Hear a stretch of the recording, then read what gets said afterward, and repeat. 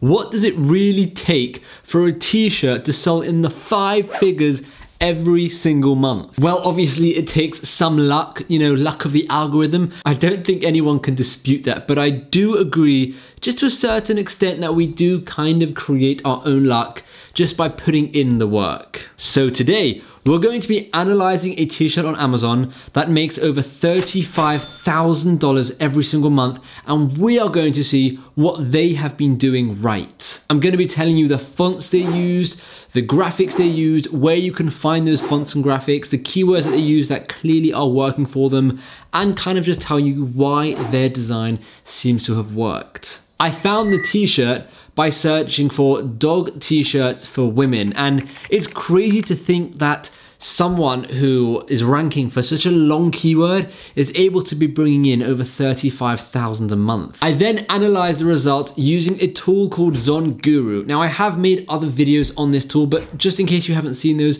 ZonGuru is a tool for Amazon FBA where you can analyze different products. Now, I mainly use this tool for my Amazon FBA private label products, but recently I've been using it for print on demand, and it's been really cool. Now, this video isn't sponsored by ZonGuru or anything, but I just wanted to tell you again a bit about ZonGuru. Now that you know what ZonGuru is, right, let's go and actually look at the details, the stats and the data of this t-shirt. This is the Amazon listings over here. We can see there are tons of Amazon listings, and we can see how much they're all making. So like this one that says it's making 500,000 is just a plain t-shirt, which kind of makes sense. So if we go down to the t-shirt that we're going to be looking at today, it's making $35,227 at 2,350 sales a month. That is this t-shirt, right? Rocking the dog mum and auntie life. This is so cool. Let's have a look at the ZonGuru numbers in a bit more detail. Now the prices, the numbers may change. So you can see revenue here, it says 32,000. That's because I believe it's taking into account all the different styles. And this is just one of the styles, which is this one. Right, but then you've got all these other colors, which probably make a tiny bit of money. Anyways, let's have a look. We've got a price of $14.99, which is a pretty decent price. Nothing crazy there. Sometimes it goes up to $15.99. That's probably because of the size. But I think $14.99 for a print-on-demand t-shirt is a pretty good price point. You've then got monthly sale, $2,199. Now, for a t-shirt with this many kind of niches, you've got, people who like dogs, mums and aunts. That's quite a lot, right? That's quite a lot. The BSR is 8,274, which is incredibly low for a t-shirt. That's insane. Really insane. You got reviews of 1,443, so that's another reason why it's doing so well. And then the average rating is 4.7, which is excellent. And then LS stands for listing score, and that's usually out of 10. That's pretty good, 6.4. Right. Now that we've kind of looked at the data, let's have a look at the actual t-shirt.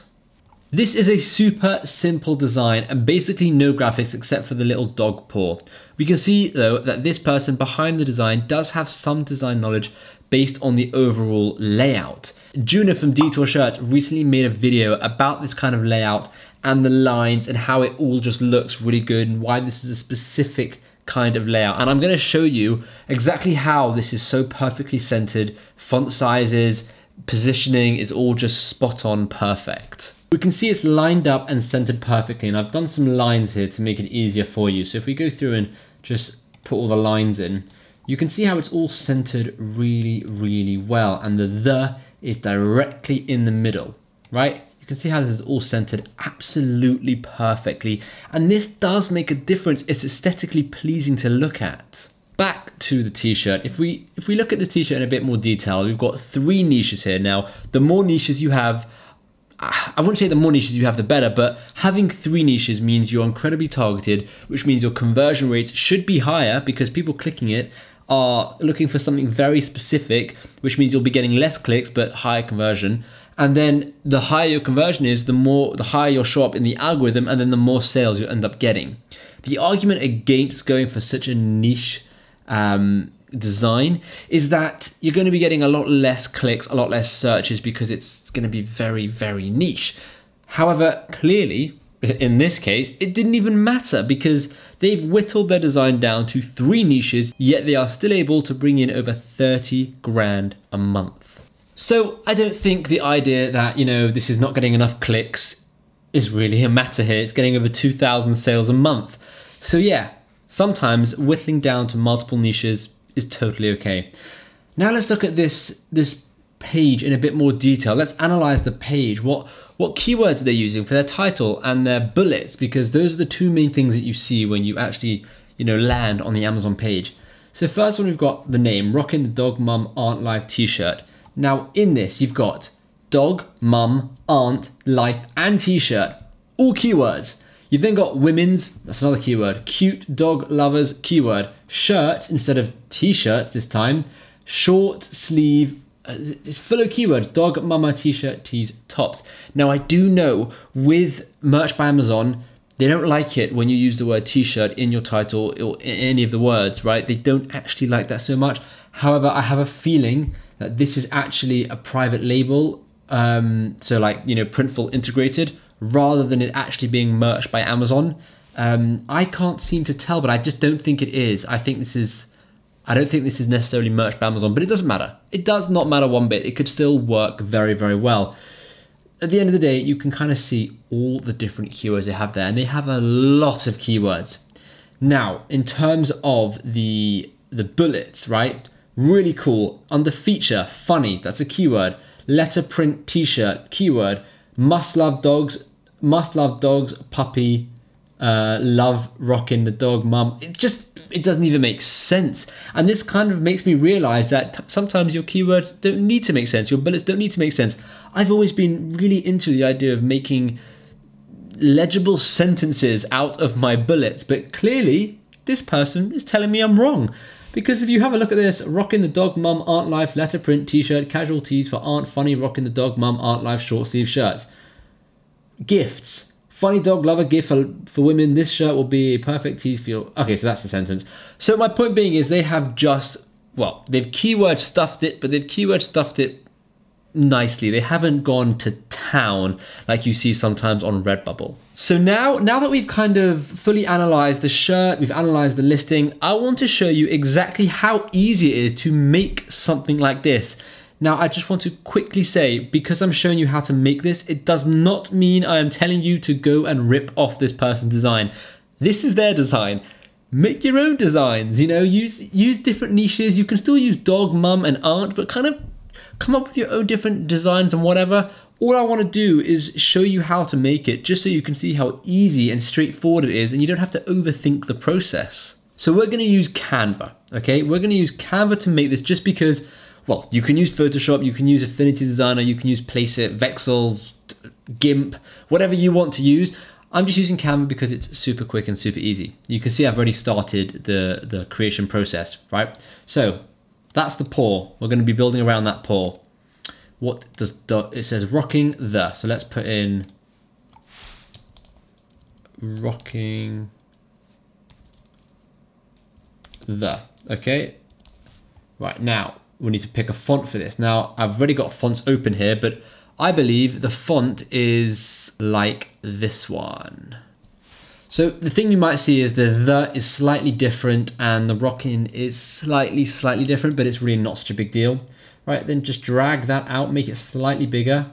Remember to keep to your lines. Now you can make those lines as well, just put them there, but you can see Canva kind of snap it to the grid. Right, and then the next font, the next thing it says dog, mum, and aunt life. So this next font I believe is, I think it's called Amantic. Let's put it in. Amatic SC. This is the font I think it is. Again, I could be wrong, but this is the font I think it is. Now with this font, I would make it bold, make it a bit bigger. Right, you've got dog. Now I need to just copy and paste that. Command C, Command V, space, space, space M maybe. It could be too many spaces there. Let's put it in the middle and see what happens. Yeah, one more space and we're good. Right, dog, mum, and aunt life. So let's put in and aunt life. Drag that out. Spell that right. And there you have basically the exact same design, all snapped into center. You can have a look at them side by side. There's this one, and then there's this one. They are basically the exact same design, and you can see that took me all of about 15 seconds to make. So my point here isn't to go and find designs to steal and copy. It's to not overthink your own designs and just to realize that simple sells a lot of the time. So just go for it and just try and design something. Simple. Again, I just want to quickly reiterate, do not under any circumstances copy this person's design. That is not what this video is trying to show you. I'm just trying to show you, you know, how easy it can be to create a design and that you don't have to overthink it. Sometimes simple sells. I hope you liked this video. I definitely want to do more videos like this, analyzing individual products, as well as that analyzing niches, trends, all these different things, seeing how much different t-shirts are actually making. It's really interesting to kind of get to know all these different numbers. And if you want to be able to do this yourself, you can download ZonGuru. The link is in the description. It is an affiliate link, but you know, it's just a little kickback. And finally, I want to say thank you so much for watching this video. I really appreciate it. And hopefully I'll see you in tomorrow's video.